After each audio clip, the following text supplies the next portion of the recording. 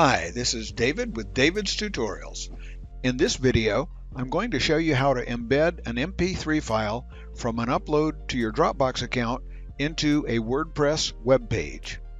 The starting point for this tutorial assumes you already have a WordPress-based website and that you have an MP3 file you would like to embed on the site and that you have a Dropbox account, optionally with the Dropbox app installed on your Windows-based computer. Now you might ask, why would you want to do this? Mainly so you don't have to upload the MP3 file to your own web server. If, for example, your website is a blog and you already have a bunch of pictures on your website, you might be concerned that you will approach or even exceed the storage limits of your server.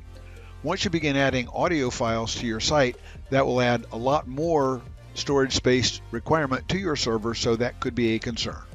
You definitely should not use this technique if you expect your page to get a large number of views. According to the Dropbox Help Forum, as of now, in the middle of 2017, free Dropbox accounts have a limit of 20 gigabytes of traffic per day or 100,000 downloads. Every time someone listens to an audio on your web page, that will be traffic the size of the audio file, and it will count as one download.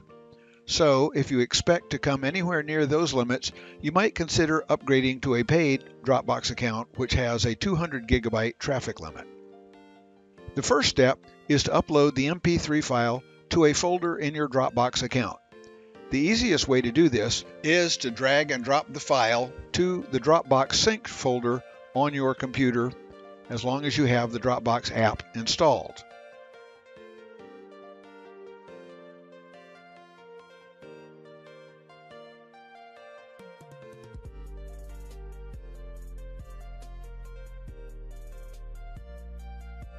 Alternatively, you can simply upload the file via the internet using the Dropbox web interface.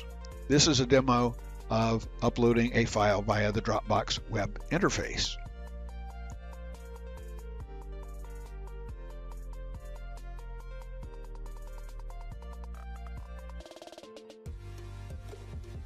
Once the file is transferred to Dropbox, the next step is to get a link to that file and paste that link into a text editor.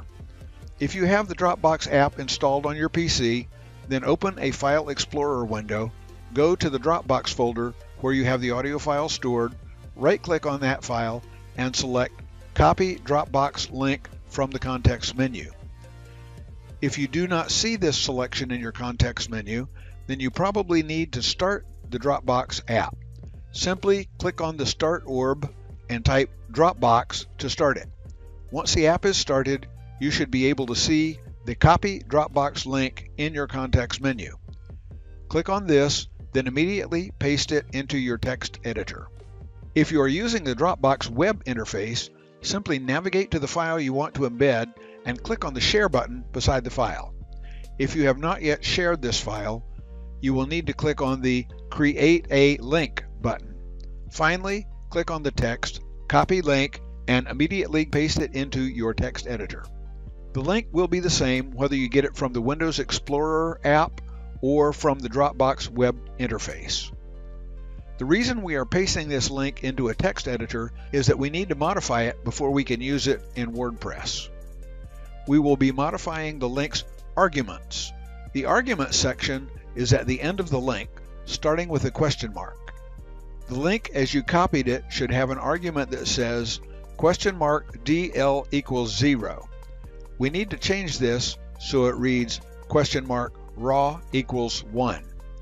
Go ahead and make that change to the link in your text editor.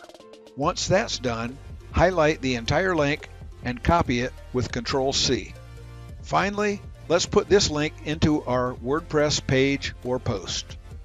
From your WordPress dashboard, open the post or page for editing and go to the location where you want to embed the audio player. It might help to find where on the page you want to put the sound file while in visual mode, then enter some placeholder text that will make it easy to find in the text mode. In this demonstration, I am adding a row of @ signs which will make it easy to find when I scan down the text mode editor. Next, switch over to the text mode and locate the spot where you want to insert the audio player. You can see here I'm finding that row of @ signs and I am deleting them so I'll have a place to put in the audio player. At this location, we're going to use the intrinsic or built-in WordPress audio player shortcode. We do this by typing the opening and closing tags for the player, thus: open bracket, audio, close bracket, open bracket, /audio, close bracket. For this shortcode to work, you must have WordPress version 3.6 or later installed. However, since it's just plain bad practice not to keep WordPress updated to the latest version, I'm sure you don't need to worry about that. At the end of the start audio tag, but inside the closing bracket of the start tag, we're going to add a parameter that tells the player where to get the file it's going to play. Just before the closing bracket of the start tag, add a space, then add MP3 equals quote, quote. Next, position your cursor between those two quotation marks and paste the link you just copied from your clipboard. That's all there is to it. You will note there is nothing between the start and the end audio tags between the close bracket of the start tag and the opening bracket of the close tag. All you need to do now is preview and/or publish your page and check out that the audio player works as it should. If you found this video helpful, please give us a thumbs up and be sure to subscribe and click the bell icon to be notified whenever we post another great video from David's Tutorials.